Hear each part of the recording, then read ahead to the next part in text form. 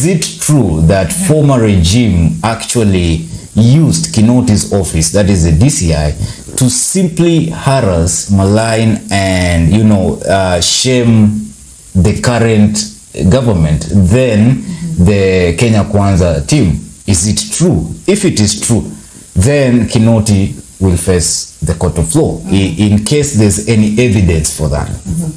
But if it is not true, we have two cases. We have a case that is digging into the actions of Kinoti, okay, which is the current regime right now.